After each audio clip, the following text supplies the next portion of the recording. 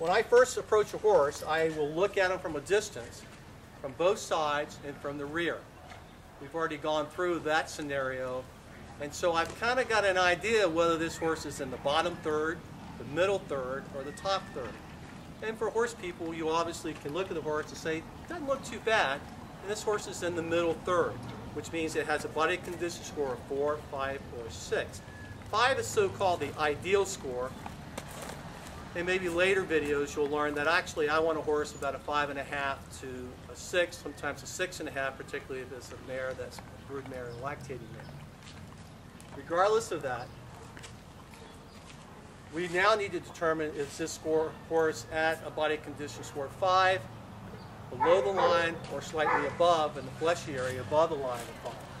So to do that, we can use the visual, but now I have to go in and actually palpate for fat, and that is the sponginess, how much that fat pad gives. And granted, horses very good in muscle tone will have less sponginess, less spring to that fat pad than a horse that's fed for maintenance or even possibly a brood mare.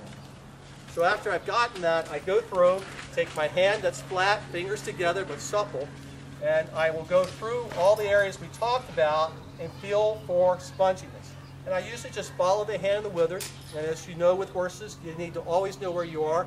So either my body or my other hand will always be on the horse so there's no surprises. Then I'll come back behind the shoulder and feel that fat pad there and feel the sponginess.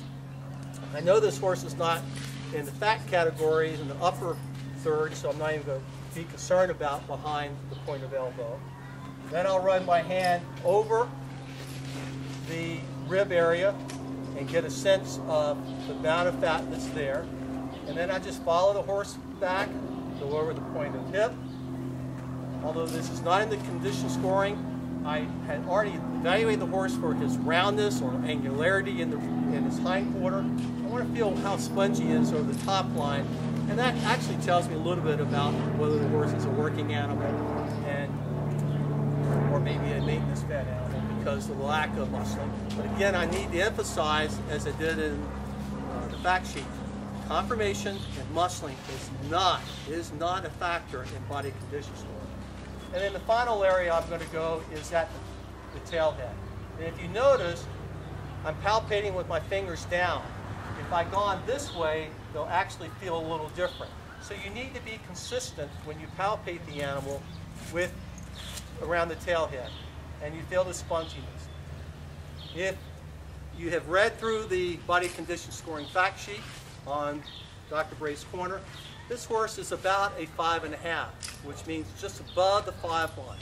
Reason is that the fat over the withers, the fat pad behind the shoulder, the ribs are not seen, but they're easily felt. I do need to apply a little bit of pressure, not to a score of 6, but enough that I give them a half. That's why I go to the 5.5 on the rib area. And then the amount of fat that's over the tail head. I use half systems only because it says that the animal is more than a 5, but has not reached all 9 criterions to make it to the 6th category. That wasn't the original intention, but allows some level of precision in body condition score. So this Mustang, we're going to score at about a 5.5.